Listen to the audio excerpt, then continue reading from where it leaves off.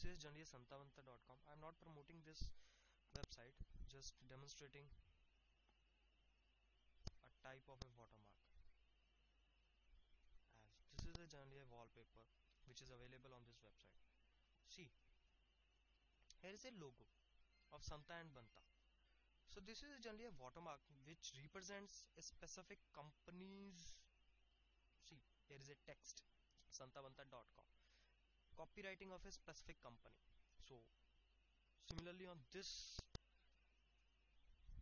concept, I'm demonstrating a project that is digital watermarking on the basis of DCT, discrete cosine transform.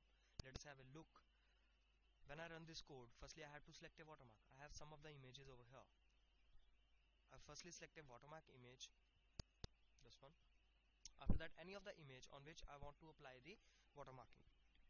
You have seen the watermark at the santavanta.com. That was a visible watermark. But the project which I am demonstrating, that is a generally invisible watermarking, in which we can't see the watermark is inserted in our image. When I select another image, see what will be the results. These are generally the research parameters, that means error, peak signal to noise ratio and bit error rate.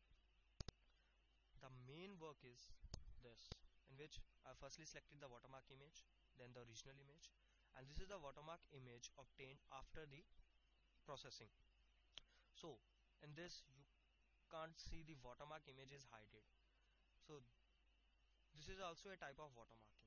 When I extract the watermark inserted in this image, this was the firstly obtained image, and this was the refined watermark which is extracted from the watermark image. So similarly you can try for the visible watermarking. Many of the another, as DCT, many of the another algorithms are there for the watermarking.